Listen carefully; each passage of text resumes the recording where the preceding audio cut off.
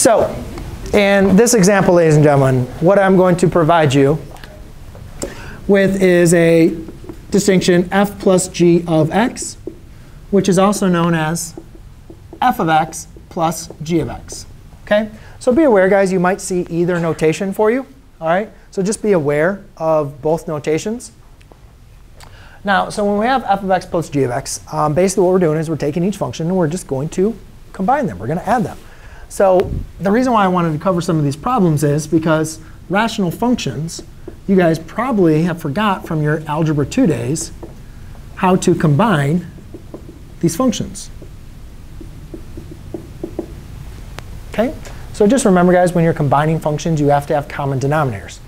Here is x. Here is x minus 2. Now, when we think of multiples of numbers, the multiples of x would be x, x squared, x cubed, so on and so forth, right?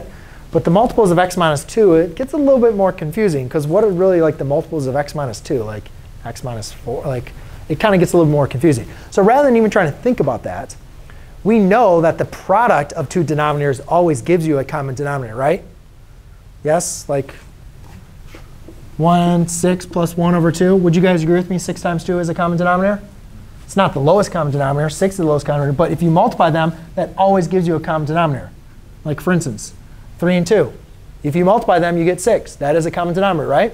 So rather than trying to think about the common denominator, when you have binomial expressions like this, just multiply them. And I like to write them on the side. LCD equals x times x minus 2. Now what I'm simply going to do is multiply the top and the bottom, or the bottom of each equation to get my LCD. So over here, I'm going to multiply by x minus 2. But whatever you multiply in the denominator, you have to multiply in the numerator. And then here, I'll multiply by x over x. OK? So now I obtain x minus 2 all over x times x minus 2 plus x over x times x minus 2. Well, guys, back in your algebra, back in your arithmetic days, 1/3 plus 1/3 equals 2/3. Right? So as long as you have the same denominator, you now can just combine the numerators. X plus x is 2x minus 2 all over x times x minus 2. Now, could you multiply your denominator out?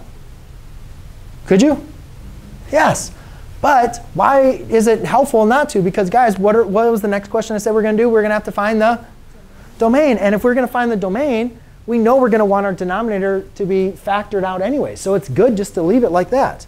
So when we're finding our domain, we got to say, all right, what's going to make our denominator equal to 0, right? Or we don't want it equal to 0, so I'll use do not equal. So we know that x cannot equal 0, and x cannot equal 2. I am shortcutting some of my algebra because we've already gone over some of that. So now I need to write my domain, where the domain is all the numbers except for 0 and 2. So your domain would be -infinity to 0, union 0 to 2, union 2 to infinity. OK? So that's exactly what you